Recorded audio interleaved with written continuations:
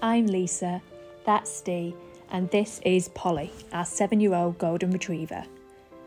We recently left our Headinbridge terrace and tiny patio to a plot in rural Yorkshire with 1/3 of an acre growing space. Follow along as we adapt to a more self-sufficient lifestyle as we learn to grow our very own wildlife-friendly vegetable garden. And watch as we discover the East Yorkshire countryside and beyond in our Mazda Bongo camper van.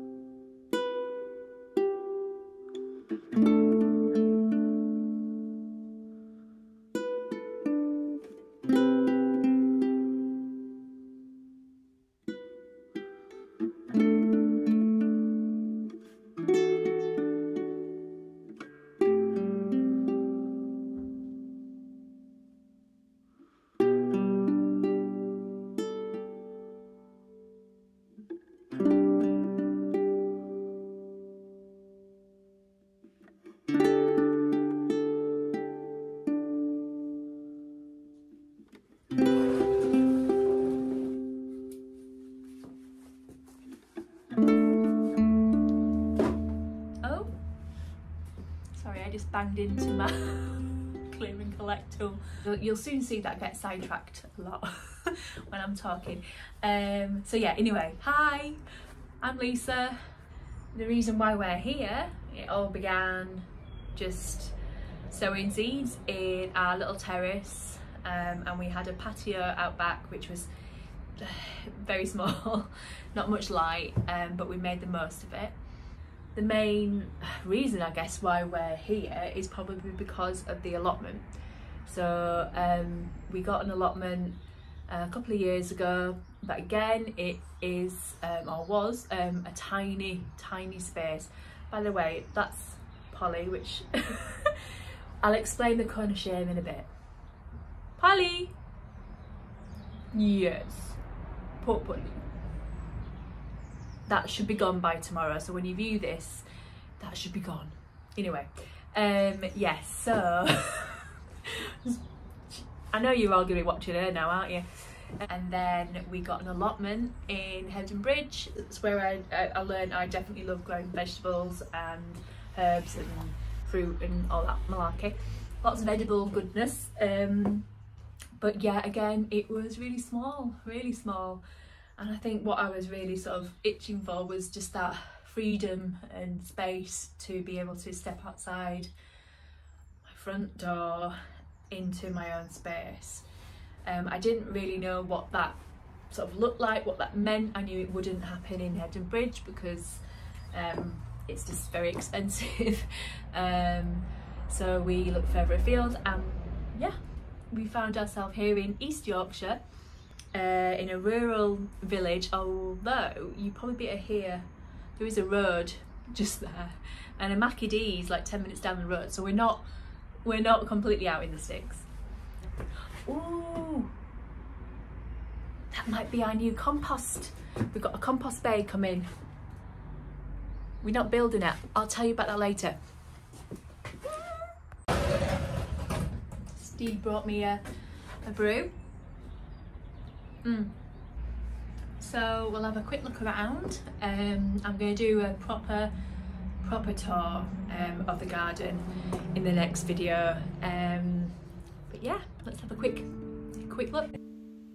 The garden is just under 1/3 of an acre, not including the house and outbuildings that are just behind me on the drive. As you can see, it's a wall garden and it's fully enclosed, which was one of the main reasons that we fell in love with this place. I think after years of living either in shared houses, flats or on a terrace street, to have our own privacy finally is a dream come true.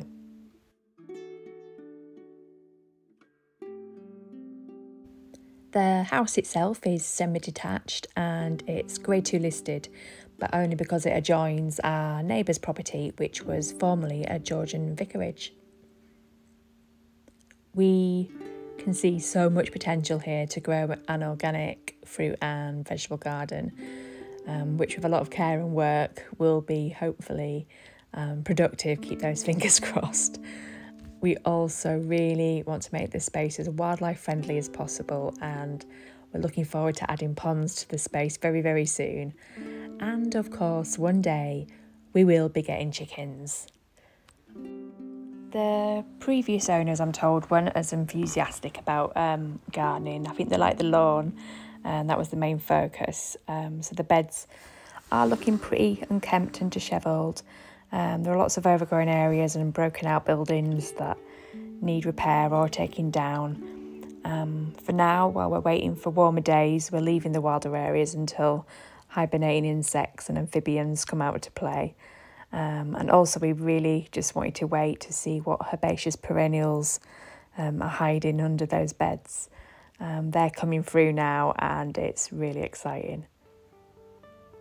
However, the owners before the previous ones, I'm told, were really enthusiastic owners, and we have them to thank for the established fruit trees, evergreen shrubs, the herbaceous perennials, not forgetting, of course, our lovely greenhouse.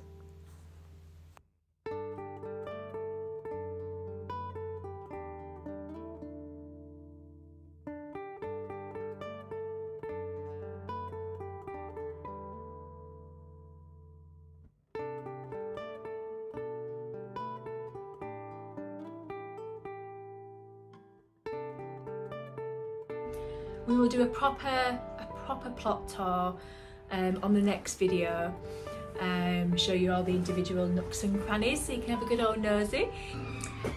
Sorry, I was just looking at the nasturtiums. Can you see? Just beautiful. I love the little seedlings. They're just so cute. I think I've got a, hang on. Yeah, I started them off in the little coir pellets, and you can see the roots already coming through. But look at them, so cute. Ooh, it's like my mouth. But yeah, so I need to pop the rest of these on, and then I will be putting them outside. Thank you for watching today. Please subscribe, like the video, and tick on notifications if you want them. And yeah, I will see you next time. Yeah, I'm looking forward to this. I think this is going to be a good thing. This garden has sort of freed up lots of creative space in my brain, and I'm ready to start sharing. So yeah, thanks again for watching, and we'll see you next time.